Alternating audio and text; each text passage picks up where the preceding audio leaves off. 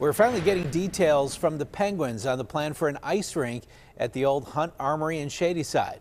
Long-running plans for a permanent facility there have been put on ice in favor of a planned seasonal rink.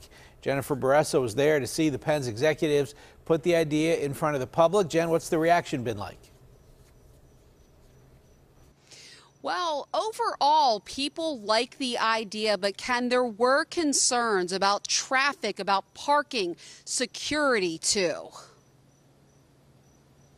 The Pittsburgh Penguins are working with the community to find solutions to traffic and parking concerns when the organization turns the historic Hunt Armory in Shadyside into a temporary indoor public ice rink to bring diversity to hockey. We have a program that reaches players of color to bring them into the game to learn not only how to play and maybe have a ladder opportunity to maybe get drafted one day. The team wants to use off-site parking lots like the Calvary Episcopal Church on Shady Avenue, across the street at Sacred Heart, the East Side Bond Garage, and the Shakespeare Street Giant Eagle. In the first of two meetings, residents and business owners voiced concerns.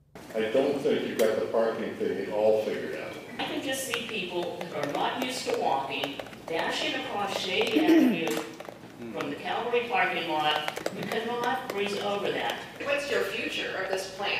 Do you plan to put this thing up temporarily for 3 months every year? Or is there another idea brewing here of what you want to do with the armory? Still, some showed support. We want to give our kids opportunities. And as she was speaking to, that's one of the reasons why there's so much when you see out on the street that you don't want to see, because there's no opportunities. There's less opportunities. The team promised limits on attendance, to get agreements on available parking, and not to operate during school hours.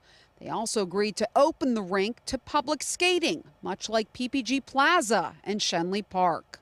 We didn't try to jam anything down anybody's throat. We asked a lot of questions. We had a lot of questions, and we intend to come back to the community over the next couple months and provide solutions. And Ken, the plan is to open the ice skating rink by Thanksgiving and to close it March 1st. There is another meeting. It's virtual this Wednesday at 6. Reporting live, Jennifer Borrasso, KDKA News. Thanks, Jennifer.